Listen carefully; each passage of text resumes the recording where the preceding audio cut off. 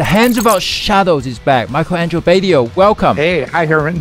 Thank you, Mikey, for helping us with this Jason Becker fundraiser. And I can see you also brought in some serious guitars at the back. With enough donation, we can unlock these special items for you to use, like a video game character.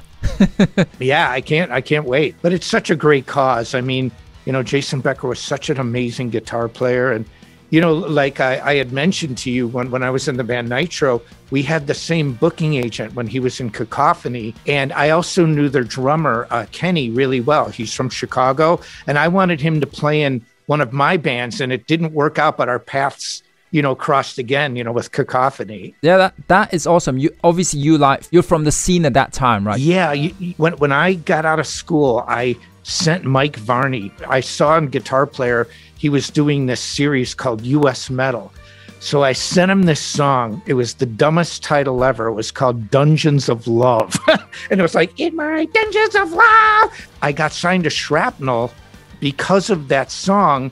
And Mike told me that what he really liked is the way I would change keys. I didn't have static chords, you know, throughout a whole progression. But I was at Yngwie's very first show in LA with Mike, and Cacophony. I can't say they were so much a part of that scene. Everybody knew Jason Becker and Marty. You know, they were part of that era of guitarists. And in my first album I was ever on, Marty was on. It was called US Metal Volume 2 on Shrapnel. And Marty, that was his first album, with Shrapnel too. So that's how far back we go. It's really cool. Was Mike Varney the guy to go to? What was the reputation? How was that going? Well, the way I kind of look back on it, if you got signed to Shrapnel, it meant you were in like the elite group, the special forces of guitar. How many people that he signed back then that are still really active and are viable in music today?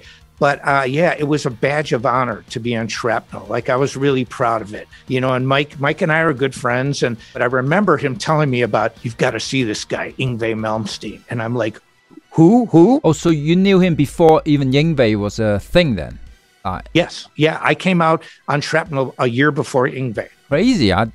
You know, I didn't know that went that far back. That's insane. Yeah, those times, you know, just like with Cacophony and Jason, you know, I was there, you know, so we interacted with them, you know, so it's more meaningful to me to see this and to think about how brilliant Jason was on guitar. You know, Shrapnel was about being what Mike Varney considered the best of the best. For me to be part of it, I was really honored. And I never did any other Shrapnel albums, but a couple years later, I got signed to Atlantic Records. So I was on Warner Brothers, but Mike and I have always been really good friends. It's just, I didn't do a Shrapnel record after that first one. That first one got me to the second stage, which was getting on Warner Brothers. Our album came out in the late 80s. That's really when Cacophony was bigger. So the scene had already matured, but we had the exact same booking agent, and we had some really wild stuff happen between both of our bands. If you want me to tell the story, I'll tell it. So. Yes, you gotta share with us some stories, please. This is a good one. Now, I'm going to preface this by saying, I like Marty Friedman a lot. Now, I would be lying if I said we're super close friends. When I was signed to Nitro, now we were the Warner Brothers label. It was Rhino Records, but the parent company's Warner Brothers. And so we had a lot of money for tour support. I mean, it was seriously big time, and we were playing clubs. But Cacophony was popular, so they were playing the same venues we were playing. We were both selling out. So we would, like, say, go to Tucson. They would be in Phoenix. During the day, we made these big posters. And it was that picture, if you know anything about Nitro, it's been on so many, like, heavy metal and, like, hair metal things, like bobblehead dolls with hair. This was our poster. We were in Arizona. I'm looking at our poster, and somebody draws, like makeup on me on the poster that I look like Alice Cooper. Then they draw stuff on Jim, and then our bass player looked like a pirate. Anyway, I'm like, this is pretty creative, but I'm pissed. Who would do that to our poster? We're on tour again. All of a sudden, I'm in another venue a few cities down the road, and I see another poster. I look like Alice Cooper. Jim looks the same. I'm like, we have a coincidence here. We have a thing going. So I didn't say anything. This happened a third time. Now I'm like, okay. I go up to Jim. I go, Jim, dude. And now the lead singer, Jim Gillette, okay, you know him back in the days, big blonde guy. He's over 6 feet tall. He is born with the fighting gene. He had a body like a Chippendales dancer, and he's a black belt in Gracie Jiu-Jitsu. He is death personified. He sees this for I go, dude, this has been happening, man. I go, we said, it's got to be Cacophony. And he's like, wait a second, call our agent. And our manager, Howie, was part of the booking agency. And Jim's like, I'm going to beat their ass. And so I go, okay.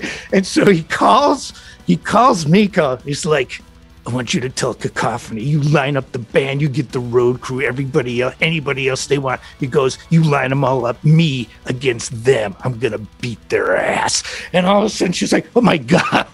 From that point on, miraculously, our posters look normal. Or if somebody drew on them, it definitely wasn't me looking like Alice Cooper. Now, I can understand that. I mean, it's not that I was so mad about it, but it just kept happening. But here's the end of the story. So we were at a NARM convention. It's a record convention. So where you would see like the Chili Peppers' latest video, and then they were promoting it. It was an industry record convention. We're walking around the show, and all of a sudden we see this dude running at us. It's like, Jim, don't kill me, Jim. Don't kill me.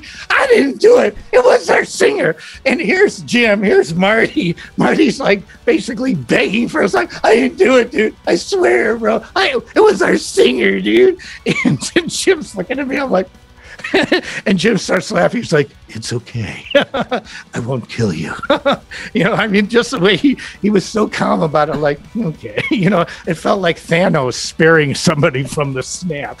I mean, it was just insane. That is hilarious. You know what? I've been doing jiu-jitsu since 2005. And I know how deadly and technical the black belts are. So if I'm someone who doesn't do martial arts, and they told me some black belt guy might beat me up, I'm not even going to say hi. I'm just going to disappear off this planet and never play the guitar again. But I gotta say, Mikey, those posters, look, I would have drawn on them too, because you guys look ridiculous. The hair. And I guess you gotta be like a full black belt, like Jim, to be able to have that insane, the biggest blonde hair. It was like more over the top than Poison. And the funny part is we look like a thrash band when we actually play.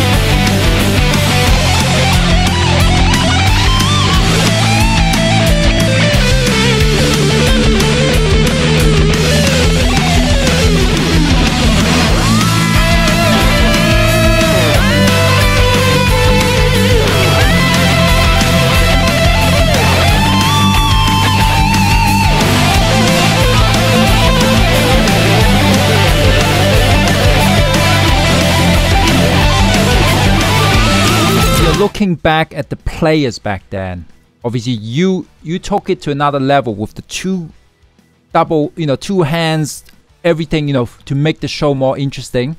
And you see Jason Becker, he's like jumping around, the guitars are moving, Steve Vai, everyone had a vibe. They were like extremely animated, like a video game character on stage. And you couldn't really survive if you just stood there and played, just looking at your guitar, right? Was it like that? No, and you're exactly right. This was Hollywood. See, the biggest difference between there's many differences, but one of the biggest differences is when you put it in historical context. There was no internet. The mecca of the music world was LA. And I remember moving from Chicago to LA. In 6 months, I morphed into this Michael Angelo rock star looking guy. Basically, you had to look cool. I remember there was a place called Gazzari's on the Strip. It was right next to the Rainbow. I used to have a yearly calendar. And I remember we took our pictures and we were in one of the months on his calendar. And I remember thinking, these other guys, they don't look cool. We're really cool.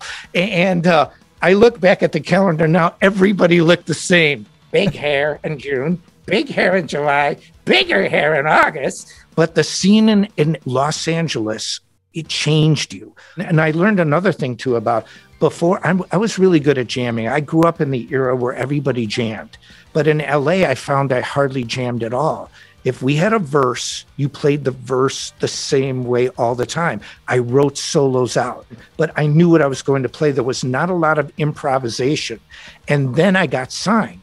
It was weird because we had a real clear-cut idea what the music was like. When I went back home, I remember seeing a local metal band thinking these people look like a joke. It's so far away from LA.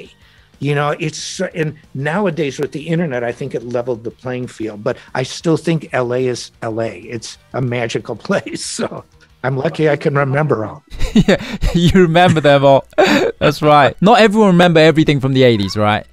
No, I was lucky. I don't smoke cigarettes. I drink beer and wine because, I mean, sometimes places I go to, it's safer to drink the beer than the water. So, yeah, I just remember a lot of those times because I'd always write things down. Like if I wrote a song and I recorded it, I would put like July 2nd, 1996, 3 a.m. It was a sunny day. I would say or write down so it would bring me back to those days. And but yeah, there's just so many good rock and roll stories.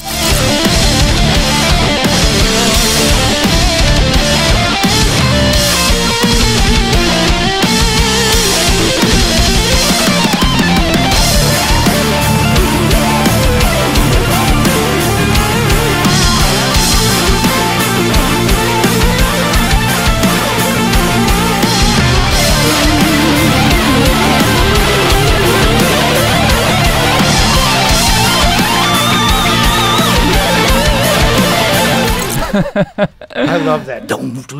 Space. It's like grunge never happened. The funny thing is when grunge did happen, I was doing some guitar clinics and I had some kid tell me, solos suck, dude. And he was real young. And I said, it's okay. In America, it doesn't matter if any guitar players in the United States want to do a solo. We're in the grunge era. I will play enough notes for all of you, so the U.S. is covered. And that's the way I thought. You can't just change your style because somebody thinks something's not popular 1 month. Wow, we hit the blindfold challenge. 36,500. Thank you for everyone who donated. Whenever you're ready. Don't tell me what key. I'll just kind of figure it out. What style you guys think? Something fast, right? We want to see some shredding. We're putting a world-class guitar player in difficulty. We're making it hard for him. We're not even tell what key is, and he's going to start. That's how difficult it's going to be.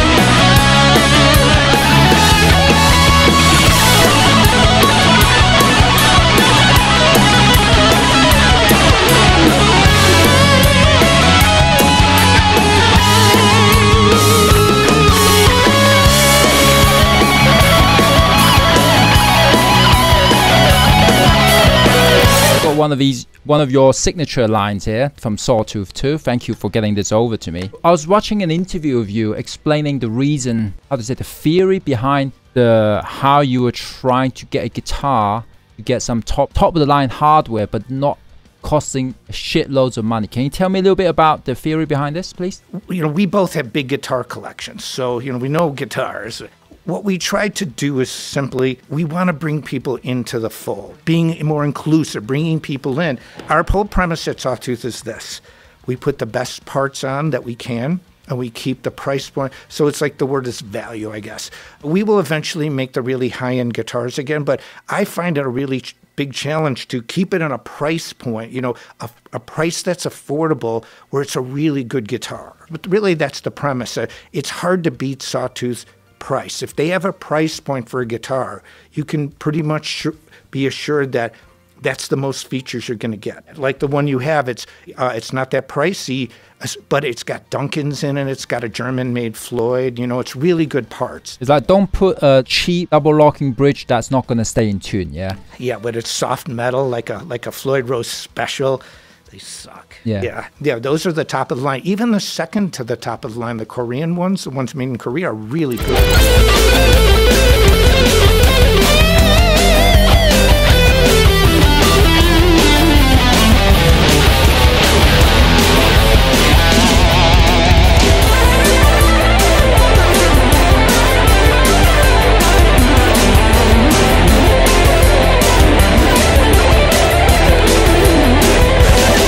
You know, for someone that don't improvise, if you want to give an advice to someone that want to get into improvisation and jamming to tracks, what would you say to them? Well, tracks like this are good to jam on. My advice is don't write. Don't have preconceived ideas of what you're going to play. Like figure out the key. You know, if you're here A minor to F, okay, you know, depending on E minor, E major, but just jam out. I think it gets communication between musicians. That's what I think helps with jamming. Don't be afraid to make mistakes, right? You got to go and make those mistakes to get better. Awesome. Thank you for that awesome advice. Everybody, get your horns up. I want to see some flying emoji for this Shred Fest.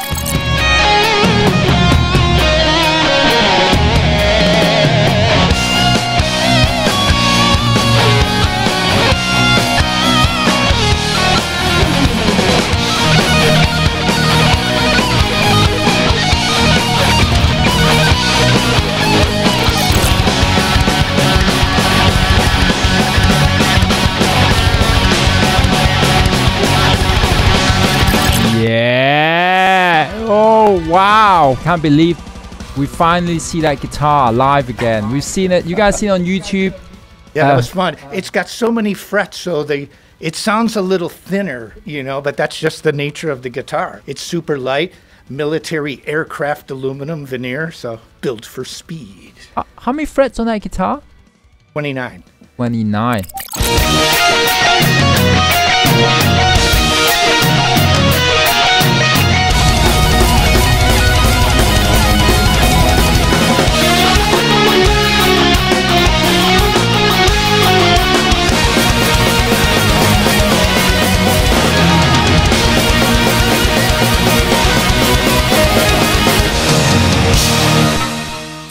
Wow, that is an insane guitar and an insane performance. Everybody, look at this. Look at this guitar. Wow. WRC, this is a Gibson. Obviously, that is an ancient guitar. There's never going to be another one made, but you have your own signature one that is limited edition. That's going to go on sale, the left and the right, yeah? Yeah, it's we're doing a little different style. Of one. We took two traditional guitars, two Tellys. So this is the Sawtooth double, and we have a limited edition run of 50 it's going to be out this summer. So I'm expecting some people in the audience to like give me say, you think you can do this, Angelo? Check this out. So it's not entirely sold out yet.